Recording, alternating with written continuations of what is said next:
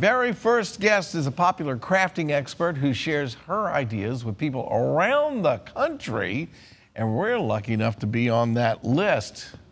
Adeina Anderson joins us live on Zoom from Texas, ready to share some fun ideas just in time for Halloween, including how to make a boo basket. Adeina, it is great to see you, and I need all the info I can get on this boo basket, please. Yes. Oh my gosh. Happy Halloween. Happy Halloween. So you've got all kinds of stuff set up there as usual. I see a little flower pot. I see some paint. I see all kinds of stuff. Are those peppers behind you back there? Are those like... The pumpkins? Yeah. Those are cool. All right, so where are we going to start? So first, we want to figure out a way to get the candy to the kids, right? So we did this during Super Bowl or whatever, during the big game, and you just take some cardstock. I painted it like a pumpkin, and then I put glow in the dark paint on here. Deco Art makes it glow in the dark. And then you can do a balloon to a straw, but I'm just going to kind of show you. So you blow up the balloon. What is that string tied to, Adeina? What are you doing? And glue that to there. And then you just shoot it across. There's so many engineering logistics to work out on this that I just thought, okay, I love it. You did something like that, Mr. Bevins, last year. Yeah, last Halloween. Yeah. So on the front porch, I had a piece of white PVC pipe. I attached a little Halloween pumpkin bucket to the end, because it was right in the middle of the pandemic, and I would shoot the candy bars down the pipe into the bucket, and the kids were like 10 feet away and got the candy. That is awesome. I love, love, love that idea. Yeah. I don't have the PVC pipe anymore, but... Did you do something with it? I don't know. It's gone. Oh, huh. It disappeared. Right. Well, Adeina's given us a good an alternative there. All right, so I love the Halloween on a string. All right, so what's next? So then we also have our charcuterie board. So this is if you're going to have some friends over, or maybe you just want to do it for yourself. And I put pretty much every kind of Halloween candy you can think of on this board, including the colored Oreos. Adeina, I can feel my heart rate going up like intensely. Is it all candy all the time on that charcuterie board? Pretty much. We have some pizzellis, which are kind of like a little cookie, and then of course we have our Peeps, and if you have M&Ms and things, you can put those in a little bowl, but just have fun with it. That's my kind of charcuterie board. Yeah. Is that even a real thing? Yes. No.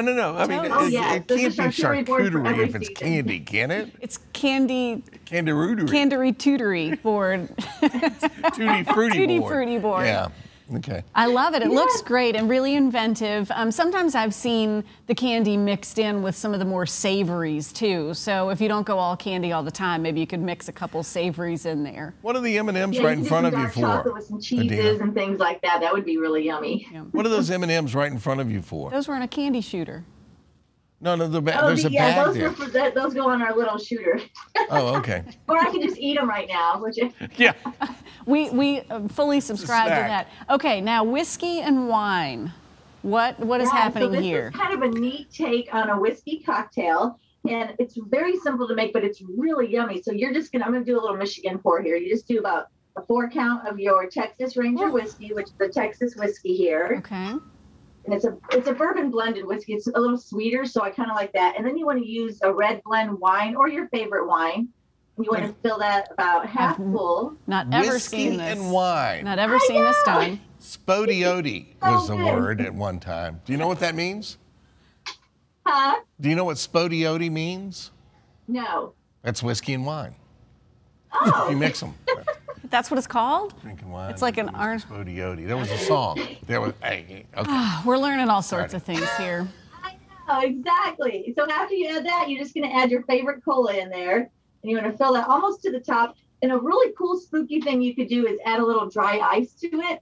I didn't do that today because a little tip on dry ice, if you're going to buy dry ice, you need to use it the day you get it because it literally evaporates and disappears. Wait a minute. Can you put dry ice in something and drink it? You just can't consume the dry ice. Yeah, you can't consume. It's better to put it like in a punch bowl because you could create this in a punch bowl, like do a cup of whiskey, a cup of the wine, and then a cup of the cola.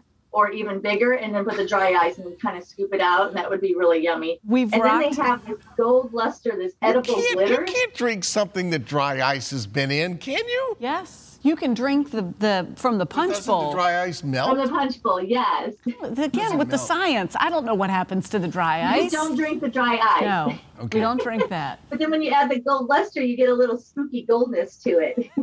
You spooked me, that's for sure. Mr. Bevins' world has been rocked between the Tutti Frutti board and the Spodioti. He's not sure which way to. Okay, I love it.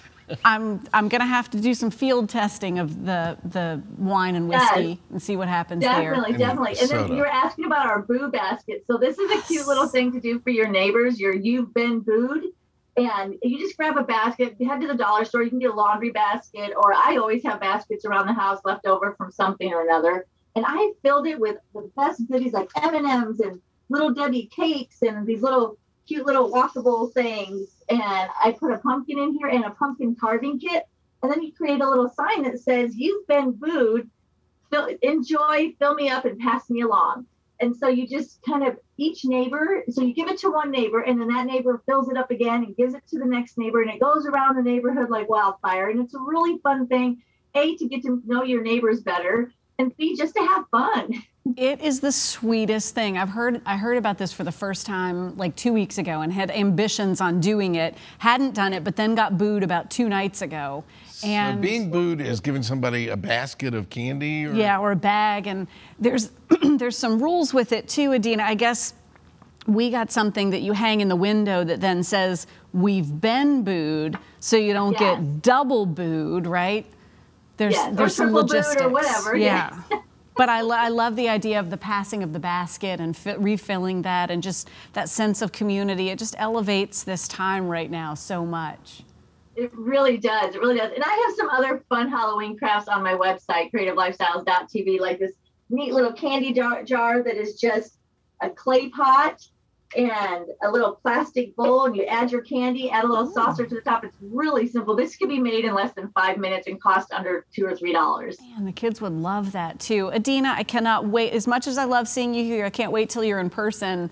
I just want to hug on you and celebrate with some more Odie Spodie and Tutti Frutti. Yes, I will bring you some Texas whiskey.